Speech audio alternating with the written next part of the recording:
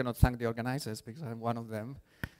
So yes, it's a bit, how come I give the first talk in this conference, but so I apologize for that. Actually, Rafael, a good friend of mine, insisted a lot, and I have to learn how to say no.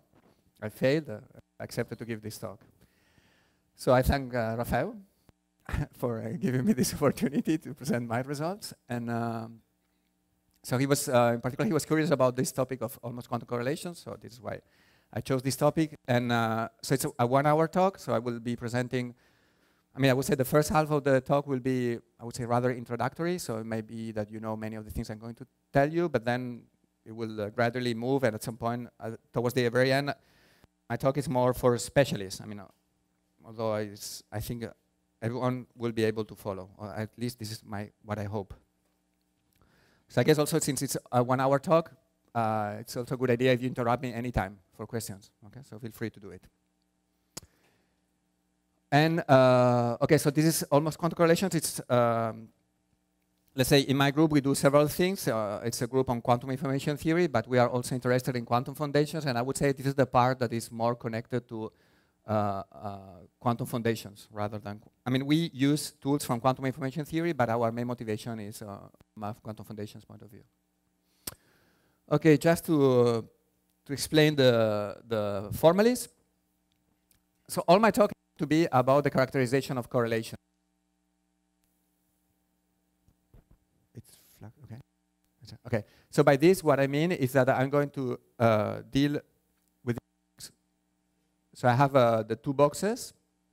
So I will deal with several observers who have access to some systems, and they can make different measurements on these systems. So for instance, here I represent 2 parties, but all my talk is going to be, all my results in general are going to be valid for any number of parties, but for simplicity, let me just focus on 2 parties. So there is Alice and Bob, and Alice and Bob have the possibility of making m different measurements on these particles. For simplicity, I take the same number of measurements, but it can be different. And then they collect the results, and I will label the choice of the measurement by X and Y, and the results by A and B. And what I will call correlations is just the vector of the conditional probability distributions of observing outputs A and B when you perform measurements X and Y. So all my talk is going to be about this object. Just for you to understand what is this object, is just a vector of probabilities. So here, when Alice and Bob perform measurement 1 or used input 1, okay, so then they will collect the different results. So they will have probability of getting result 1 for Alice and 1 for Bob, or result 1 for Alice and 2 for Bob, up to result R for Alice and R for Bob. All these are probabilities. They are positive numbers for the combination of inputs 1 and 1 on Alice and Bob. So they are positive, and they have to sum up to 1 if you sum over the results. I guess this is clear to everyone. Good. And then, of course, you have the same, well, the same similar vector of probabilities for another combination of inputs where Alice uses X equal to 1 and Bob uses Y equal to 2, okay, which is here. And of course, these are positive numbers. They sum up to 1. And then you have a similar vector of R possible positive numbers summing to 1 for all possible combination of inputs, and there are M square possible combination of inputs, 1, 1, 1, 2, 1, 3, so on, up to MM. Well, I guess no questions, okay? Everything is very clear. Okay, so this is the object, and up to this point, the object is very clear. I mean, there is nothing, I didn't say anything about the physics on my object, because this is just mathematics, okay? This is just the probabilities that you observe when you make an experiment. I didn't attribute any meaning to these measurements. I'm not saying anything about these boxes. So now we are physicists, I will use physics, okay? And I think you all know this, but I think it's a very nice concept, which is the fact that if you have physical principles, they impose limits on these objects. So a priori, if I don't use any physics, this vector of numbers, the only thing I will impose is that these numbers have to be positive, and they have to satisfy all these normalization conditions. Now, on top of that, I will say that these numbers come from a physical theory, or they have to obey a physical principle. So this is known by many of you, but I think this is a very important concept. It's somehow, this is the concept that is behind my talk. Okay, the fact that if you have some principles, this gives you limits on the correlations, on the probabilities that you can observe between different objects when making measurements. Okay, so this is again, now I'm being quite basic. Right? So you have the first constraint is not signaling correlation. By this I mean that what a subset of parties see is independent of the inputs used by the others. And the motivation we give for that is that if it was not the case, these parties, for instance, party 2, could use his input to communicate to Alice. Everyone knows this. I assume I can go. Okay. Then we also have classical correlations. These are the correlations you can write a la Einstein-Podolsky-Rosen model. So there is a lambda that tells to each box how to behave in a deterministic way. So the output in every box is a deterministic function of some given instructions represented by lambda and the input. Okay, and then some correlations, I will say that some correlations are classical or have an EPR model whenever they can be written in this form. Everyone knows this. Good. And the third set is the set of quantum correlations. So I would say that some correlations are quantum whenever I can find a Hilbert space in which there is a state and some measurements for each of the observers or each of the boxes that I can combine with a tensor product, compute with the Born rule, and then they give me these numbers. Everyone knows this. So this is a set of quantum correlations. The important thing is that I don't specify the Hilbert space in which these objects act on. Okay, so I would say that some correlations are quantum whenever I can find a Hilbert space in which I have a state and measurements. So since the Hilbert space is unspecified, I can take this state to be pure, because if it was mixed, I can always purify into a larger space. And I can also take these measurements to be projective, because if they were POVMs, I can always purify into a larger dimension. Okay, so this is what I'm demanding here. I will demand that these are projectors. You see here, I demand that for the same measurement, the X is the same here and here, and different outputs, they give 0. And for the same output, they give the same object, so they are projectors. So these measurements, they are projectors, they are projective, and I'm not losing any generality because I don't specify the Hilbert space dimension. Good. Okay. Sorry, but I just wanted to make sure that everyone in the audience follows me. Okay, so what we know is that the set of classical correlations is a polytope, so it's a convex set with a finite number of extreme points. So you see here, I always apologize for my drawing, but this is what the best I can do. So then there is the quantum set, which is again convex, is the red one. It's larger than the classical set. And then we have the no signaling set. So what I'm representing here in this two-dimensional space is the space of these correlations. Okay, this is in principle a very complicated, well, not complicated, a larger object. It was this vector of m square, r square numbers. I'm representing in this two-dimensional space, and I try to represent all the properties of this set. So this is classical correlations, this is quantum correlations, and this is the no signaling correlations. And what we know is that these inclusions are strict. So we know the set of classical correlations is smaller than the set of quantum correlation. The set of quantum correlation is smaller than the set of no signaling correlations. So I zoom in this part, I'm here. Why do we know the set of quantum correlations is larger? It's because quantum correlations violate Abelian inequality. Actually, Abelian inequality is just this hyperplane that divides between classical correlations and quantum correlations. So this region here is usually called non-local. Not everyone likes this terminology. This is what I'm going to use.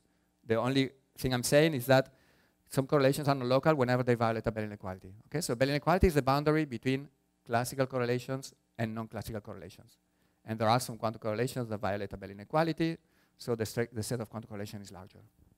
This was this result by Bell. And this was proven, it's already in some papers by Zidelson, but perhaps it was better emphasized by Popescu and Rohrlich. So it proved that there are correlations that are compatible with no signaling, so they don't lead to any faster than light communication, but you cannot achieve them by making measurements on quantum states, tensor product measurements, on local measurements on a quantum state. Okay, so this is why we have these inclusions. Is there anyone who didn't know these results before? Okay, I'm sorry for you. Okay, this I'm not going to do, okay, because everyone knows, just to represent the CHSH. So we have the CHSH that represents that, okay, so the CHSH is just a hyperplane that you can see the space of correlations here. And just by changing this number, somehow you can see that the hyperplane, the slope doesn't change, but you're just moving the hyperplane. So CHSH equal to 2 is this facet, and classical correlations are below this facet, okay?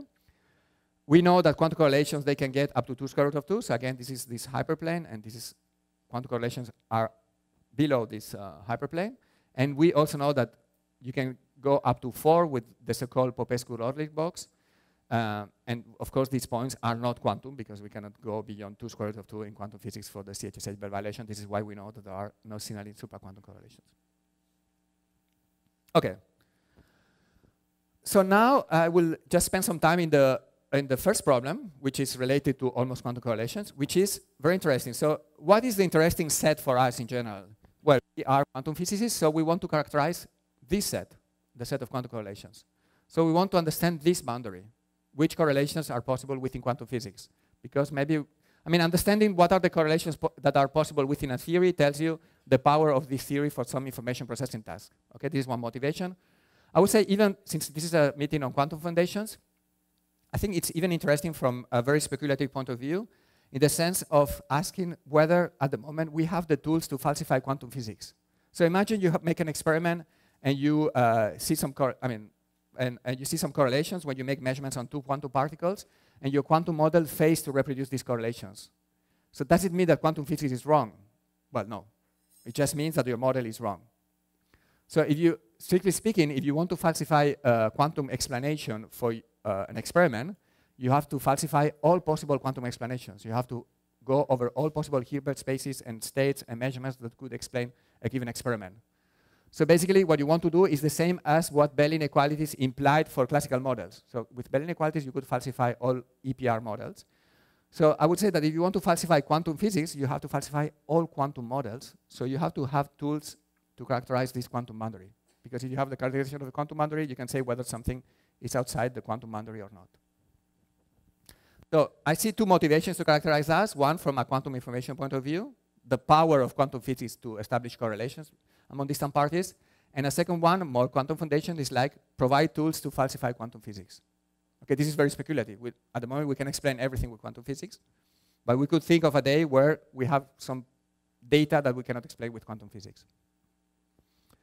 So this is a very difficult problem to characterize this quantum boundary. And there are some tools, and I will tell you about some tools that we developed in my group already more than 10 years ago with Miguel Navasquez and Stefano Pironio. So the problem is very simple. So again, think of you being an experimentalist, going to a lab, preparing several particles, making measurements on several particles, say 2, 3 measurements of 2, 3, 4 outputs. And then, okay, let's assume that you make 2 measurements of 2 outputs, and you get this, you measure this probability distribution. So whenever you make the measurement 0, 0, 0, 1, and 1, 0, you get these numbers. And whenever you make the measurement 1, 1, you get these numbers. So they are positive, they sum up to 1. They look very innocent. So now you are an experimentalist, and you talk to your theory colleague, and you ask the theory colleague to reproduce these numbers with quantum physics. And the theory colleague says, oh, I'm going to try with qubits, because it seems that it's a qubit distribution because you have 2 outputs. Okay, the theories failed. He cannot find a model for these numbers. So what do?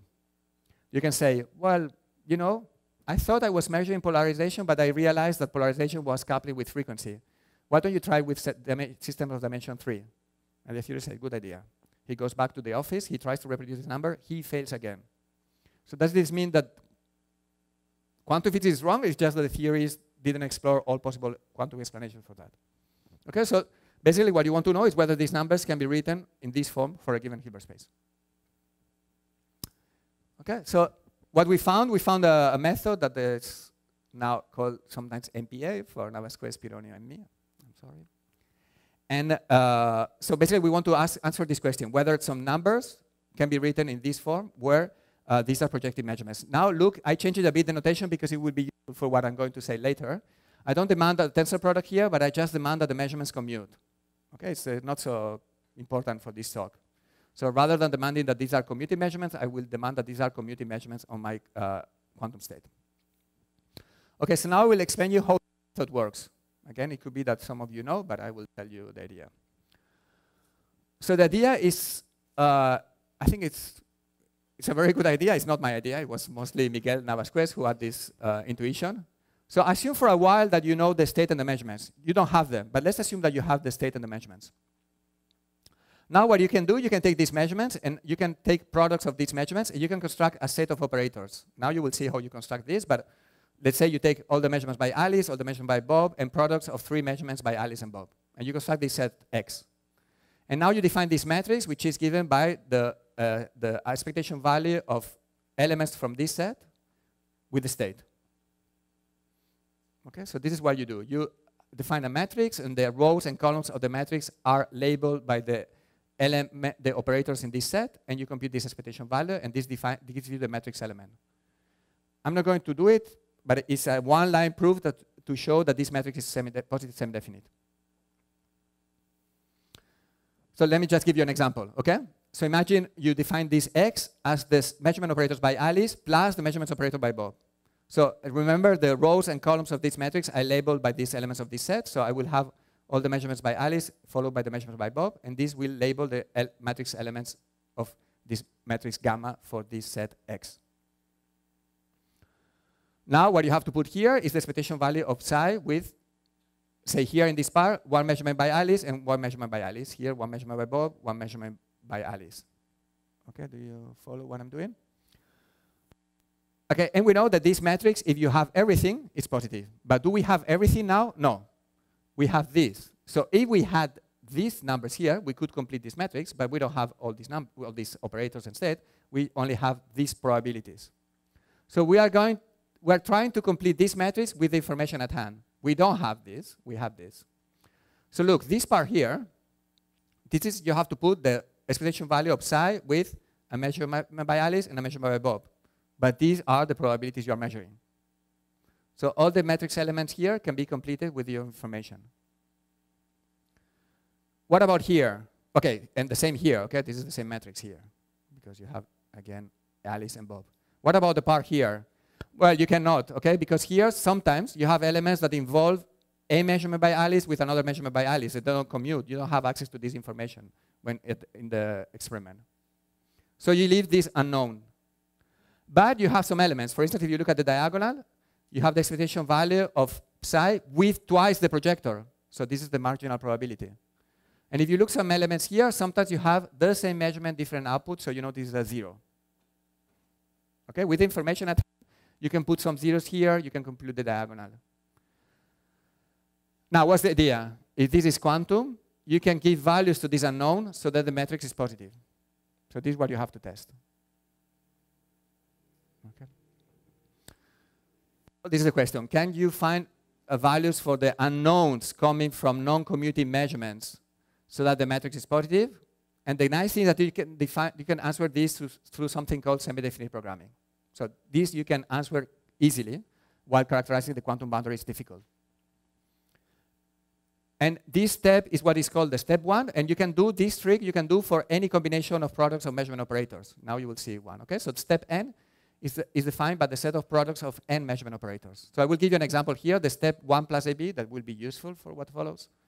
So I put the measurements by Alice, the measurements by Bob, and then I put the product of one measurement by Alice and one measurement by Bob. This is why it's called step 1, which is the previous one, plus AB, because I take one measurement by Alice, one measurement by Bob. I can still construct this matrix, try to construct this matrix. What I put here is what I defined before. You see, I only have measurements by Alice or measurements by Bob. This is the matrix I defined before. And here, again, you have some non-trivial constraints. So sometimes you have some zeros. If you look at the diagonal here, is psi with twice the measurement operator by Alice with twice the measurement operator by Bob. So again, it's the probability. So here, you have the probabilities. But I hope I'm not sure if you follow everything what I'm saying, but you can construct these matrices. Try to construct these matrices. You'll always put some information here depending on the probabilities. You will put some zeros. You will have many unknowns, and you ask whether there is a value for these unknowns so that the matrix is positive. So that's the idea. Okay, you do it for just the measurement operators by Alice and Bob, products of two measurement operators, product of 3, products of 4. And if the points are quantum, you can always complete these matrices to something positive.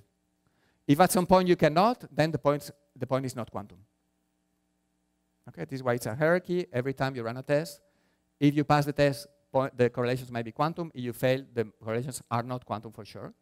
And the nice thing is that you can prove that the hierarchy is convergent, which means that if some numbers are not quantum, they will be detected at some point in the hierarchy. Okay, maybe it was a bit too much. Just to have a pictorial way of what I'm saying, what we are doing, we are approximating the set of quantum correlations from the outside. So the first step in the hierarchy gives an outer approximation to this set. The second step gives another approximation, and so on, so on. And this sets can be characterized through SDP, so through semi-definite programming. This is easy, while this is difficult. So if a point is not in gamma 1, is outside gamma 1, for sure it's not in quantum. If a point is in gamma 1, it might be in quantum. And then you run gamma 2, gamma blah, blah, blah, blah. Okay, so if you take these numbers, you can see they are not quantum.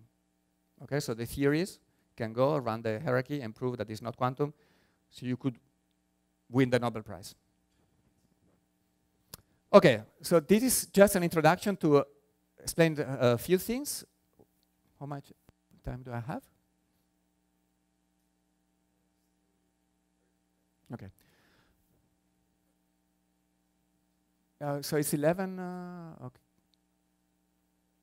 No, it seems I have 11 minutes, but probably I have 41 or. Okay. Good. Okay, I was a bit confused. Yes. Thank you. So now I will go to almost quantum correlation. Okay, this is a paper we published 3 years ago with Miguel, Yelena Gurianova, and Matti Hoban. So to characterize this, and I was telling you that there are two motivations: quantum information theory and foundations. Now let's focus on this part. Okay, so I think in this nice paper where Popescu and Rodlik realized that you can have points beyond quantum physics that do not contradict non-signal in principle. So they ask a very interesting question, which is, why don't we see these correlations in nature? So let's say before quantum physics, I think it was very natural to expect that all correlations had an Einstein-Podolsky-Rosen explanation, because this is, I mean, to me, Einstein-Podolsky-Rosen, they just they just formalize the standard way of understanding correlations. We know now that quantum correlations can go beyond that. So is this the ultimate boundary, or we can expect to have correlations beyond quantum physics? Okay. So can we expect to get some correlations here beyond quantum physics? Can we expect that one day someone will make an experiment and will find correlations here? So what is the answer we can give at the moment to this question? Well, what we can say is that, well, we don't expect that because these correlations here are incompatible with quantum physics. Well, it's a possible answer. Is it satisfactory? Well, quantum physics explains everything, but in the past, classical physics explained everything, and we understood that it was not all correlations had a classical explanation, so we can expect that something like this may happen in the future. So at the end, I mean, if you are strict about it, the answer we can provide is that, okay, we know that these correlations are not possible because we cannot find a Hilbert space and state the measurements on this Hilbert space that we combine with the Born rule and get these numbers. So it's not super satisfactory, I would say. Okay, you may argue that, okay, we have a theory that explains everything we see, and this is quantum physics, so this is why I don't expect to find numbers here. But again, this is what you could have said in the past for classical physics. So the question was whether you can have another explanation that tells you why we may not expect to find correlations in this part. And then I think there was a very nice result by Wim van Dam that I'm going to explain later, that somehow explained or tried to motivate that maybe a reason why these correlations are not possible in nature is because if you had access to correlations here, you could do things from an information point of view that seem quite crazy. So it's not that you prove that these correlations are not possible, but based on information arguments, you prove that it's implausible to expect correlations in this region. This would be nice. Okay, so you wouldn't be referring to Hilbert space operator or things like this, but you'll be saying, no, I expect these correlations not to be possible because if these correlations were possible, then a given information principle would be violated. This was more or less the logic. I will explain a bit more about this. Okay, and then there was somehow a sort of race to find information principles to characterize the quantum boundary. Okay, people were just, I even have an information principle, so people were posing information principles to characterize this boundary. So again, the goal is like, okay, maybe there is a reason not based on Hilbert spaces, but based on information arguments that tells me why this region is not possible, and then tells me where this boundary is. That I can characterize with the previous hierarchy, but now I will characterize based on more qualitative arguments. So what are the principles? Well, I'm not sure if this list is exhaustive, but these are principles that have been proposed. Okay, I think the first principle was proposed by Van Dam, and I like it a lot. So what Van Damme proved is that if you had access to the point here, which is this Popescu and Routledge box that violates CHSH by 4, then communication complexity would become trivial. So what is communication complexity? Okay, let's imagine that I have to come back here to Natal to see my friend Rafael, and we have to arrange a date for my. So I will have my agenda, he will have his agenda, and we'll have to exchange some communication to find a possible day for my visit. So I would say, okay, I'm free on, I don't know, 13th of September, are you free? And he will tell me, no, why don't you come on 2nd of October? And I will check my agenda. So we have to find a match between our agendas to organize my visit, and we are distant. And we understand that we have to exchange some communication to achieve this task. So communication complexity is basically that. So I have a list of inputs, X. Rafael has a list of inputs of information, Y. And we have to solve a function of X and Y remotely. So we have to compute f of X, which is my information, and Y remotely. So there is a trivial strategy, which is I send X to Rafael, he computes f of XY, and he sends the result. Of course, you understand that I have to send a lot of information. So communication complexity wants to understand how much communication you have to exchange to compute a function that depends on information that is between two, not shared, is distributed between two parties. And what happens is that some functions are easy, some functions are difficult. So for some functions, you have to exchange a lot of communication. And we expect that to happen. So we expect that some functions will be hard to compute. So I will need, actually for some functions, the best strategy basically is to send my list of data to Rafael. So what Van Damme proved is that if you had access to this point, then communication complexity would become trivial. So we wouldn't need to exchange an amount of communication that depends on the size of my inputs. Just by exchanging a finite amount of communication, we could solve this problem. Okay, do we expect this to happen in nature? No, this would be super nice. Okay, could solve problems remotely just by exchanging a few bits. So as we don't expect this point to exist in nature. This was the logic. And then some other people improve on the result, and they prove that even having access to some correlations in this part here, communication complexity would be trivial. And then the logic is, as I expect, I live in a world where communication complexity cannot be trivial. I expect these correlations will never appear in nature. Okay, it's just whether you like it or not is up to you, but I think it's a strong argument. Okay, then there were some others. So there is information causality by Pavlovsky and co-workers. So what it showed somehow is that by sending a 1 bit, so if I get 2 bits, I cannot give to Rafael the possibility of learning either of the 2 bits by sending 1 bit. Okay, it's not so important. So there is a principle that it also looks more sort of natural. Then there is the principle of microscopic locality by Navasquez and Wunderlich. So basically what they say is that you can define a sort of classical limit for many copies of a state so that you recover classical physics, so you don't violate any Bell inequality. And we even defined one principle that we call local orthogonality that is connected to something called consistent exclusivity in contextuality.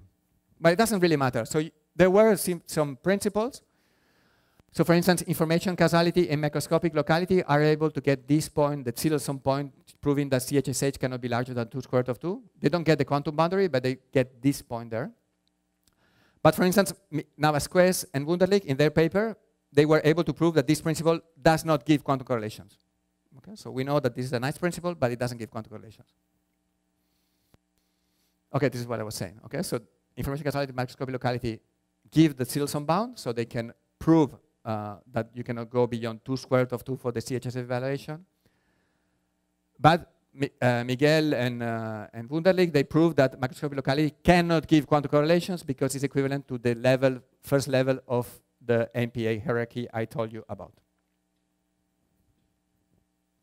So what's the problem with these principles? The problem is that you can invent as many principles as you want, but then you prove that these principles give quantum correlation, and this is very hard. So usually it's very easy, well, or relatively easy, to prove that a principle is satisfied by quantum correlations, because actually you define it thinking about quantum correlations, so usually you can prove that it's satisfied by quantum correlations.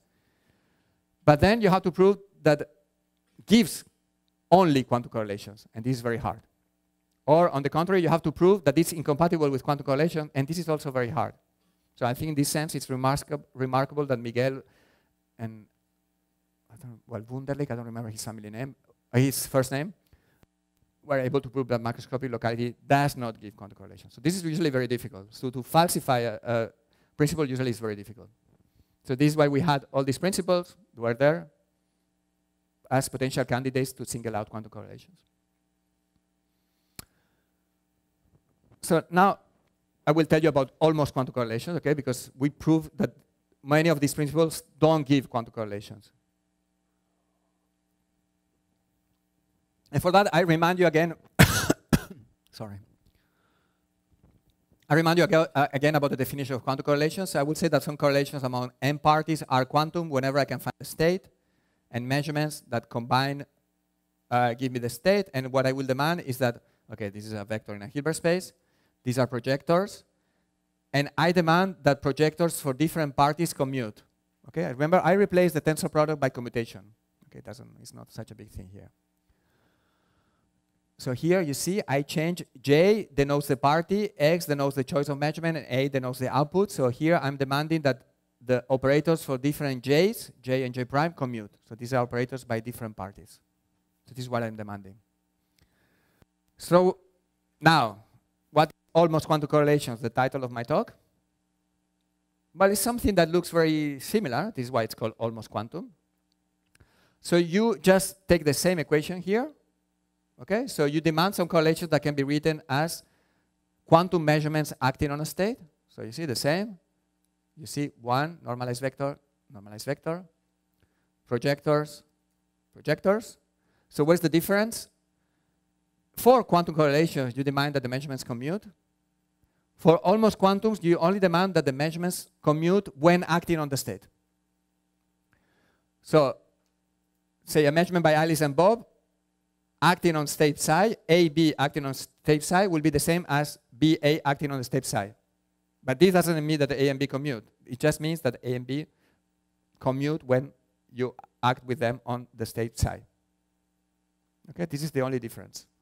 So I take quantum correlations, I relax them by just demanding that these conditions are only valid when acting on the state. So I'm just permuting the parties here. This is what I'm trying to encapsulate here.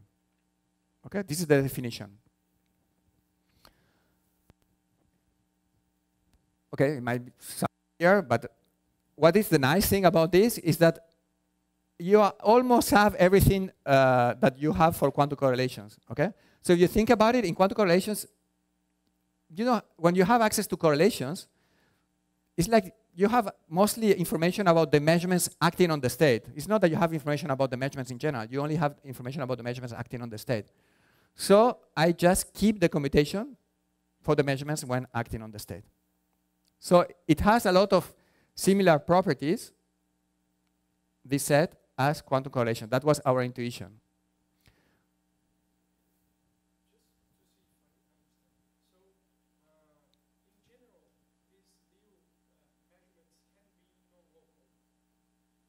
Yes.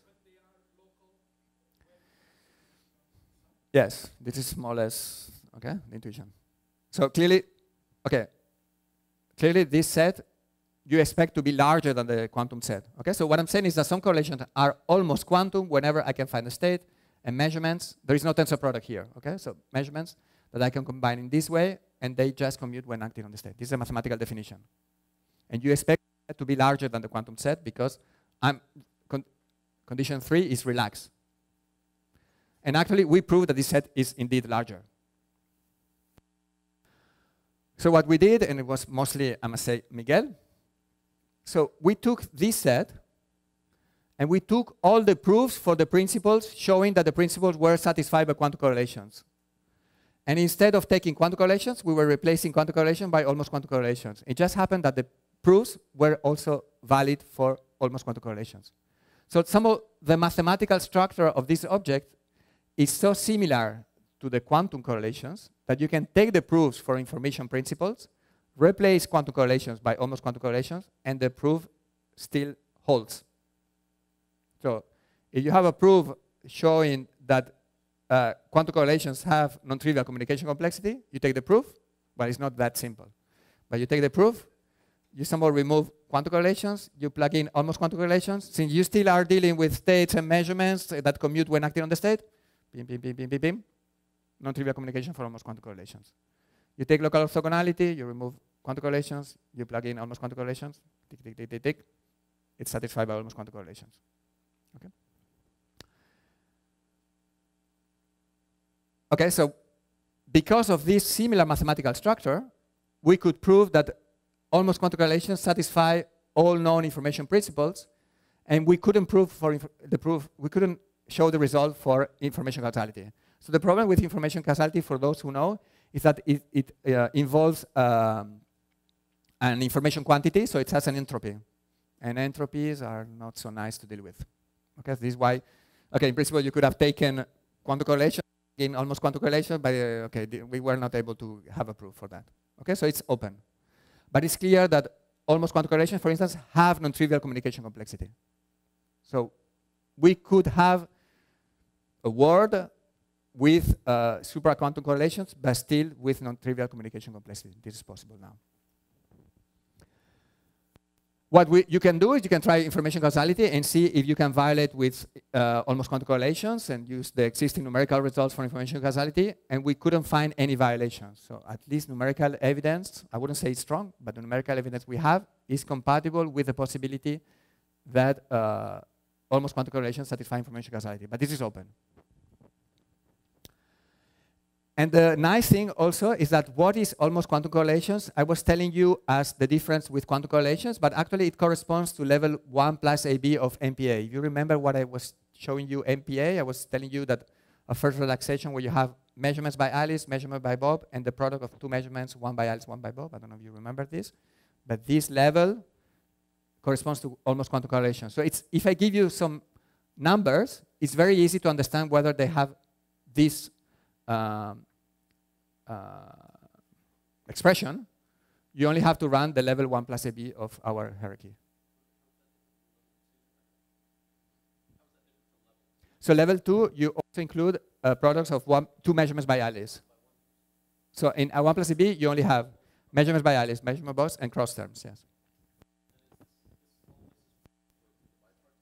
No, this is, you can generalize this to the multipartite case. Okay, the thing is that some definitions are really bipartite, like communication complexity. Okay, I guess people have studied the rates of bits that you need to exchange to solve a function in a distributed way, but I think most of the principles have been defined in a bipartisan. Yes. So actually, our motivation to define local orthogonality was to have a principle that makes sense also in a multipartite scenario. This is why we define local orthogonality in just to deal with multipartite scenarios.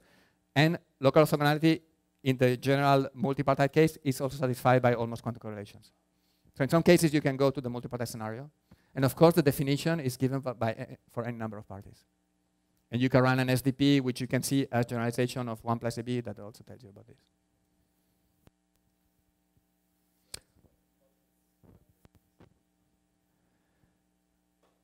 I guess so, yes. But I'm not sure you have to include also 1 plus. So ABC you have to include. Now whether you also have to, you mean 1 plus AB plus AC plus BC plus ABC? Is this what you? Okay, I would say, but now I don't remember, that is 1 plus AB plus AC plus BC plus ABC. But I would say you should include ABC, yes. Otherwise you want to have the commutation of 3 possibilities. But I have to figure out, okay? Okay, so the implication then for information principle is that none of the existing principles, with the possible exception of information causality, is able to single out the set of quantum correlations. Okay, so we were happy with this result, and we said, oh, could it even be that nature could be almost quantum? Okay, so could it be that there is a thing that explains me almost quantum correlations? Because all what I'm saying is just about the correlation structure of a theory. I'm not saying whether I write this with states and measurements, but I'm not saying that your theory is based on these states and the measurements are given by these operators. It's just a mathematical description of these numbers here.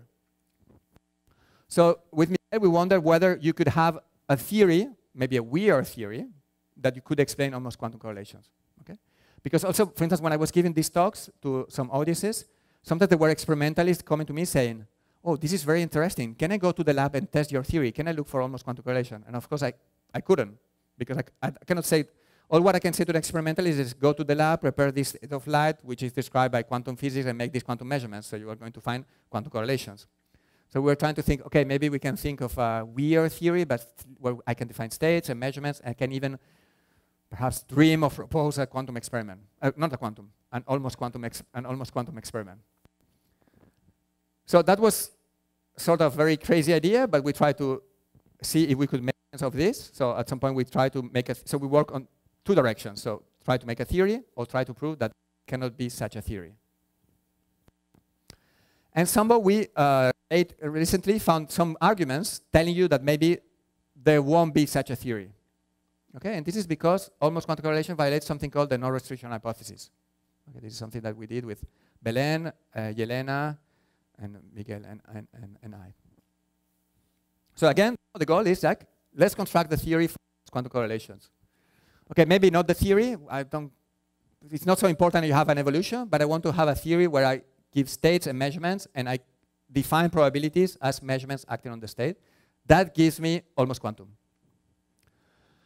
So the framework we chose for that is the framework of generalized probabilistic theories. There are experts in the room, like Howard and others, that know much more than me about this. So what is this framework? So I'm sorry if I say something wrong. I'm not an expert on that. But in this framework, states are defined by vectors of probabilities, vectors that define the probabilities of outcomes of measurements. Okay, this is a long sentence, but just to say that sometimes you have something called fiducial measurements that describe the state of your system. So for instance, in quantum physics, you can define a d-dimensional system by giving the probabilities of some measurements that allow you to make tomography. So you specify the outputs of, for a qubit, you give me the outputs of sigma x, sigma y, and sigma z. This is like specifying the state. Okay, this vector of probabilities is the vector psi, say, for a qubit system. And you can prove, well, I mean, you demand, because it makes a lot of sense, that the set of possible states is convex. Okay, so you have a theory where you have a set of states that are given by vectors, and you demand that this set is convex. I mean, you demand because of operational reasons. It's not, you can justify this. So what are measurements? Measurements are given by what is called an effect. So an effect is just a functional on the vector that gives you a number between 0 and 1. So it gives you a probability. Okay, so this linear fractional acting on the state gives you a number between 0 and 1. This is a probability. And if you know for a vector space, this defines the dual of the set. Okay, that I will denote by S asterisk here. Okay, so this, an effect is an element of the dual. And then a d-outcome measurement is specified by a collection of d effects so that they are normalized. Okay, this is like a measurement. And an effect is an element of the dual. Okay, but it can be a subset of the dual. Okay, so an effect should be something that gives you a number between 0 and 1. This defines the dual, but I'm not saying that everything that is in the dual is a possible effect of my theory. Well, the non-restriction hypothesis tells whatever that can be a possible effect should be a physical effect. Okay, so you don't make any restriction. You don't give any reason why something that could be a measurement shouldn't be a measurement. So I think this is very natural. It's just a statement, but I find it natural. So for instance, I like something that Miguel told me, like this non-restriction hypothesis is like what you use to, what people use to figure out the existence of black holes. So black holes was a mathematical solution for the Einstein equations. And before knowing whether they existed, you believe that they existed because it was a mathematical statement. So you think, as mathematical as possible, I believe it exists physically. Okay? So I think we use it a lot. Okay? Even in particle physics, when you will reach this range of energies, you will find this particle because it's implied by SU3 symmetry, and then it happened. Okay? So you see something that is mathematically possible within your mathematical framework, and you give physical reality to that possibility, and then you check it. Okay, so here I'm saying, okay, I'm not making black hole physics, but I'm saying just that if something is possible in your theory, I assume this measurement is valid. And this is the non-restriction hypothesis. Okay, so good. You know the answer for that, no? So in some theories, you may say that some measurements are not possible because you violate the conservation law. Yes, thank you for the remark. Okay. So let's say if there is no strong physical reason to say that some effects are not possible, you assume that they are. Okay, so the result is that if you for any GPT theory that satisfies this non-restriction hypothesis, no GPT theory satisfying this hypothesis can reproduce almost quantum correlations. So if you believe that GPT is a nice framework to describe physical theories in general, and they have to satisfy this non-restriction hypothesis, then almost quantum correlation is not possible. Okay, according to that clock, I have 10 minutes. 10, okay, good. So maybe I'm going to try to give you the idea. This is the most technical part of my talk. I'm sorry. Okay, I hope you can follow me. Okay, but I still need what it remains of your energy for that. Okay, but I like it, so this is why I try to tell you why we can say these things. Okay, so the main idea of the proof is that we saw that this hypothesis that I'm going to write as no NRH implies many constraints of the correlation structure. Even if I don't have the theory, I can say things about the correlation structure. So I'm not saying that there is I don't know anything about the theory. I'm only imposing that the theory satisfies this hypothesis. Okay, so as I said, the correlation set is convex because the theory is convex. So it's always characterized by Bell inequalities, hyperplanes. So I take one Bell inequality. You see, I don't change the slope. I only change the constant. So I know that this Bell inequality, I can also redefine the Bell inequality is just a linear functional of my probabilities. So, okay, this is the space of probabilities of correlation of my theory. This is a hyperplane, so a linear functional. And I arrange the things so that it is bounded between 0 and 1. I can always do that. I call this a normalized Bell inequality. Okay, so this is 0, and this is 1. And in my theory, this functional takes value between 0 and 1. Now, what are these probabilities? These are local effects acting on my quantum state. Okay, so I'm just replacing the probabilities by what my GPT demands. I don't have this information, but I assume that it should be explained by GPT, so they should be local effects acting on my quantum state. And this is true for any sets of local measurements of any states, because this is a valid Titelson type bound for this Bell inequality. Well, if this is true for any local states and any state, this is an effect of my theory. Okay, because it gives me, it's an element of the dual, sorry. Okay, because it gives me a number between 0 and 1 when acting on any state of my theory. And now, because of the I made a mistake here. Because of the no hypothesis restriction, before known as non-restriction hypothesis, it's an element of the dual, so it's an effect. Okay, so here's where I use the no-restriction hypothesis, sorry, just to state that this element of the dual has to be a valid measurement of my theory. So any of these Bell inequalities is a way of mapping local measurements into a joint effect. Okay, so all normalized Bell inequalities map local measurements into joint effects. So I take these local effects and I have a joint effect acting on the joint state. And the nice thing is that the action of this joint effect on the big state I can compute from the action of the local measurements. Just to give you an example in quantum physics. So you take the Titelson bound. Okay, this tells you that the CHSH Bell expression is bounded between -2 square root of 2 and 2 square root of 2. Okay? So from that, you can rewrite everything, and this operator is bounded between 0 and the identity. Okay? Because this number can be at most, when acting on the state 2 square root of 2, -2 square root of 2, so that you can see that this number is 0 and 1. So this is a POVM element. It's positive and it's smaller than identity. I can complete it into a 2 outcome element. Okay, because it's between 0 and 1, because this number is between 0 and 1 for any possible state. And I can compute the action of this measurement on any quantum state through the CHSH Bell inequality or through the computation of the local measurements acting on the state, because it's a linear functional of the local measurements. So this is what I'm saying here. So these inequalities map local measurements into a joint measurement. or joint effect that I can complete into a two-outcome measurement, because I can say this is an effect, and the other output is 1 minus the effect, as we do in quantum physics. Do you have any questions about this? I hope it's more or less clear. Okay, so you have Bell inequality, you take local measurements, and these local measurements through the Bell inequality are mapped into an entangling measurements, let's say, in your theory. Now, you take m bipartite Bell inequalities, which are defined by this vector of numbers, okay? So they define, via this argument, m join two outcome measurements, because every Bell inequality gives me an effect, and I can complete with the complementary. So I have a two-outcome measurement. If I have m Bell inequalities, I have m joint two-outcome measurements. So this, I can see it as a single box where I put an input which takes n possible values, and I take a binary output, because I have n possible two-output measurements, so I can see it as a single box when I make n measurements of two outputs. Now take one more Bell inequality that now has n measurements of two outputs. Okay?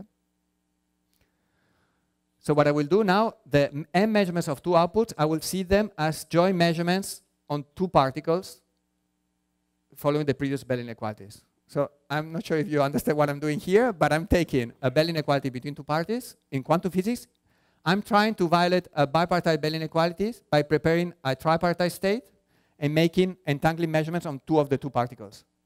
This you can always do. So I'm doing the same with these boxes.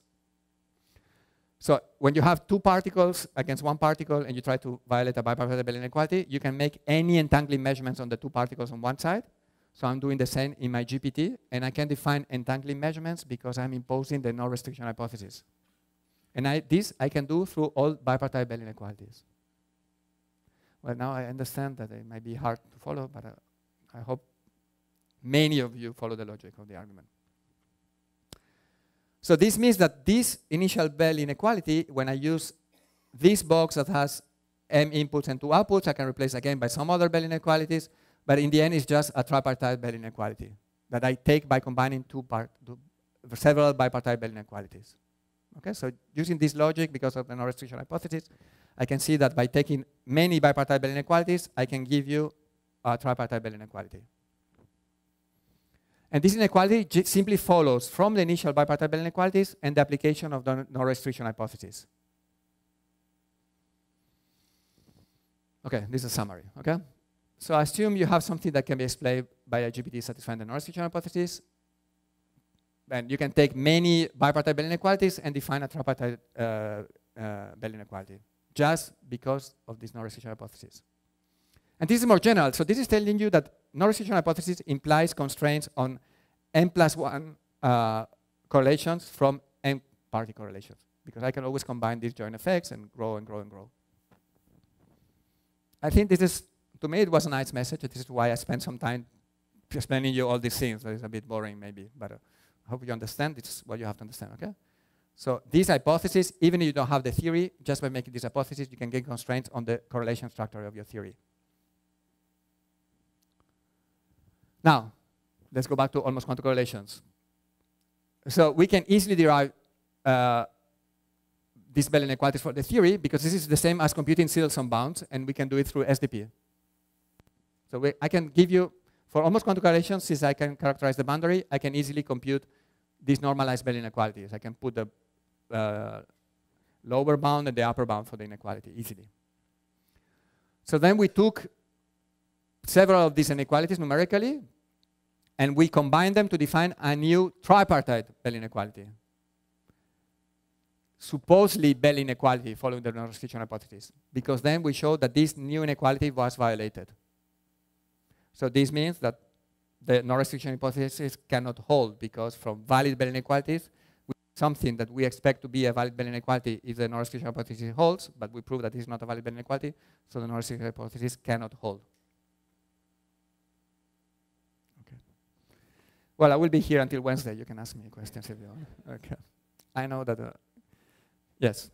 So summary, because from valid Bell inequalities for almost quantum correlations, we can get a potentially valid Bell inequality if the no-restriction hypothesis holds.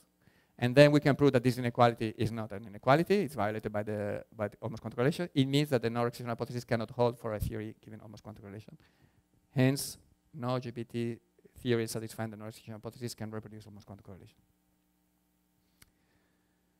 Okay, so it was long. I like almost quantum correlation. I think it's intriguing. I think one of the messages is like, if you come up with a principle for quantum correlations, test it against almost quantum before writing the paper. And it seems that a possible reason to exclude this, if you believe in the no-restriction hypothesis, is that it's incompatible with this hypothesis. Okay? And I think this is interesting because then you can think of, okay, now you replace other information principles by the no-restriction hypothesis and see what it gives you. Okay? So does this hypothesis play any significant role in singular outcome correlations? And then I didn't talk about it, but I think an interesting question is, you know, this quantum boundary I was telling you about is even open whether this set of quantum correlations is decidable. So if I give you a point and I ask you whether these correlations are, I didn't say anything about this, but I liked so much the problem that I put it here. So if you give me some correlations like the experimentalists and you ask me whether they are quantum, this problem in general might not be even Turing decidable. This is open at the moment. Okay? But this I conclude. Thank you very much for your attention.